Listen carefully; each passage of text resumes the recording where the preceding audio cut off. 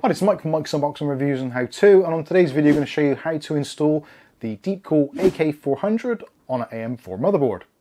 Keep watching to find out how.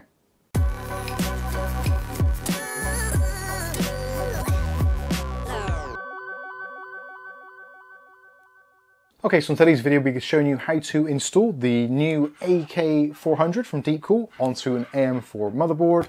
Now, items you'll need from the actual packaging: you will need the 4 orange spacers, the 4 screws with the coarse thread. You will also need the top plate.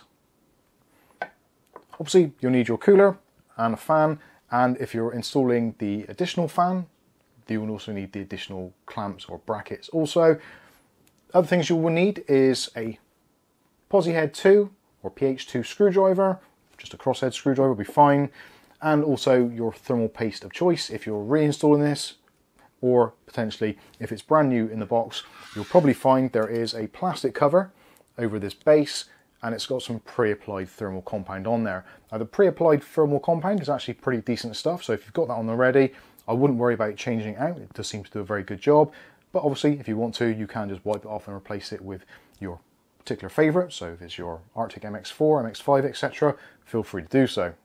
Okay, so the first thing we're going to want to do is to remove the 4 screws and the plastic lugs on our AM4 setup.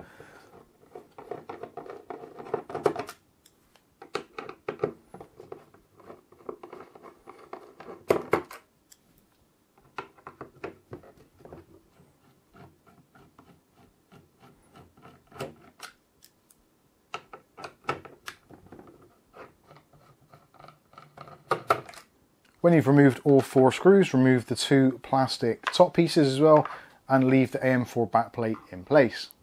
Next, grab the 4 orange spacers and put one over each one of the protruding parts of the AM4 backplate.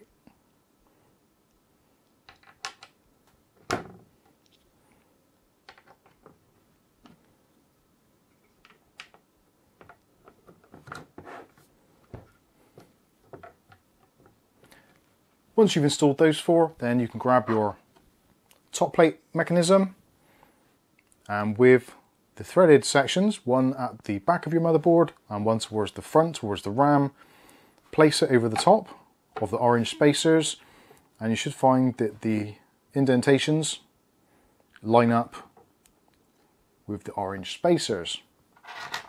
Next part, grab your 4 screws, the ones with the coarser thread. There are 2 sets of screws included in the packaging. One is for Intel, one is for AM4. So we want the coarse thread. The fine thread one is to go with Intel. Using your PH2 screwdriver, don't do them all the way up tight first of all. Just get them in and get them all started.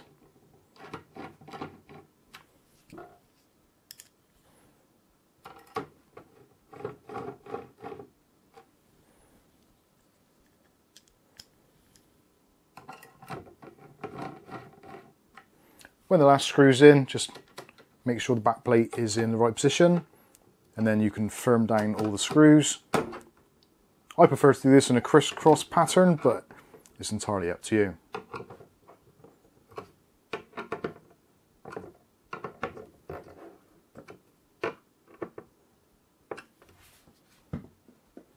Next part is to apply your thermal paste if you haven't already. If you're using the pre-applied thermal paste actually on the cooler itself when it's fresh out of the box, then you can ignore this step. If you're replacing that thermal compound, then you can use your thermal compound of choice, just a small blob towards the center of the processor, and then using a plastic spatula, spread the thermal compound across the face of the heat shield. When you think you've got a good coverage on the CPU, then you can install the cooler. Now, in order to do that, you're going to need to, first of all, remove the fan itself. So put it onto a stable surface, and with your fingers, just pull the spring clips back and out, and then that will release the fan from the heatsink. With the heatsink, there is a small icon at the bottom here, or a logo. So depending on which way up you want your logo to be shown, normally it would be towards the bottom. So it is saying DC or Deepcool, albeit in a slightly stylized way. So that bit should be towards the bottom nearest your graphics card. Now, to line up the screws One at the front, one at the back, which are going to be lining up with the threads here and here. So my personal preference is to line up the one at the front first of all, and then you should find that is a very nice angle. Now what you're going to want to do is with the screws, if they don't start straight away, or if you knock it out of place, if you do a couple of reverse turns, and you'll hear a click. Once you hear that click, you can then do up a couple of turns, turn the motherboard round or go around to the other side. Again, just a couple of reverse turns, you hear a click, that means the thread is in the right place, and then you can do up the screws. Again, a few turns on each side, just to give you some even pressure. I do probably about 3 or 4 turns, and then just keep on repeating that. You will get to a point where it feels like there's a bit of tension. It's absolutely fine. There is a thread and a thread gauge, so it will only go to a certain point. You cannot over tighten this. So yeah, that's come to a dead stop on that side and a dead stop on that side. So we have pretty even pressure. Now at this point we need to install the fan.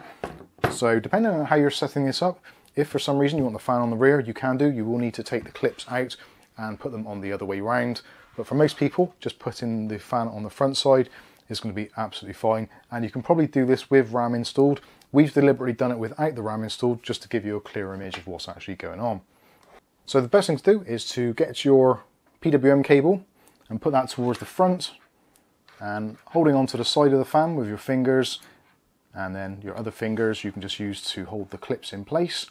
If you try and level the fan at the top, completely flat with the top of the actual heatsink tower, and then just pull the clips back and they'll clip into place or lock into place. They are actually quite easy clips to do, so you don't need a great deal of force. If you're finding you're using a lot of force, then you've possibly done something wrong where it's not lined up, so just go back and repeat the process. But once that's done, that's pretty simple, pretty straightforward thing to do. There isn't a great deal needed to do to actually centralize the fan if you're someone who's concerned about the aesthetics and wants it all to be exactly straight. Generally it actually goes on pretty well first time. So the next thing to do is to actually plug in our 4-pin PWM connection to our motherboard fan header. On this particular board, it's actually right up here next to the RAM slots. So we can just plug that in there, and then you can cable manage the wire out of the way. And that is it, pretty much done. All you need to do is to build up the rest of your system, or just go back and turn it on and make sure that everything's okay. You should find, depending on your setup, idle temperatures somewhere in the region of between about 35 to 40 degrees Celsius under normal ambient conditions. Under load you should be experiencing somewhere in between. I experienced about 73 degrees Celsius on a Ryzen 9 3900. Obviously depending on your processor, yours may be slightly different. If you find you're getting temperatures in excess of 75 to 80 degrees Celsius, check your mounting to make sure your thermal paste is applied correctly and the backplate is attached firmly. Any comments or questions, feel free to let us know in the comment section below. If you want a quicker answer, we do have a Discord chat server which runs 24/7 and is also free to join, so if you want to join us there, feel free to do so. Links will be in the video description. But for now, I've been Mike, this is Mike's Unboxing Reviews and How To, and hopefully we'll catch you in the very next video. Thanks for watching.